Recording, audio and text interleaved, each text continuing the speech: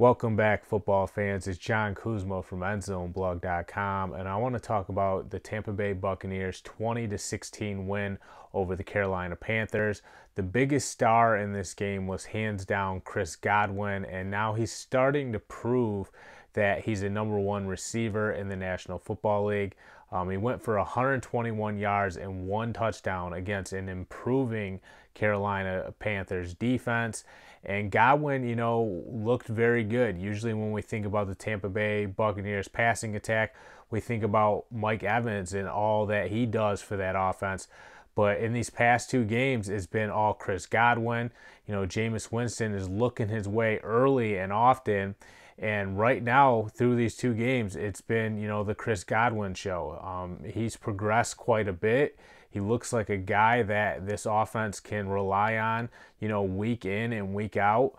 And two things really stand out when you look at the in-game strategy and why Godwin was so effective.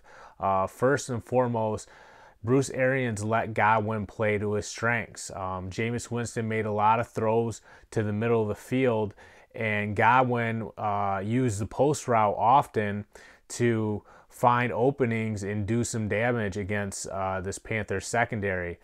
The other thing, that really helped Chris Godwin is they lined him up all over the field. So they lined him up both as an X and a Z receiver, but also in the slot as well. And what that did is give Godwin favorable matchups against weaker defensive backs where he could take advantage of that matchup and create some offense, for this team.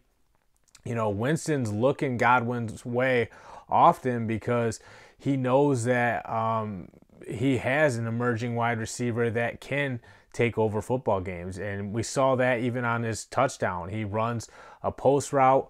He was lined up, I think, at the Z spot on the right side of the field, out wide to the right. Just runs a post route, wide open in the end zone. Jameis Winston actually put a lot of zip on that pass. It goes right to Godwin. He hauls it in for 6. And while there wasn't much happening outside of Godwin, Peyton Barber did have, I think, like 80-something yards and a touchdown himself. Outside of those two guys, there wasn't a lot happening for the Tampa Bay Buccaneers.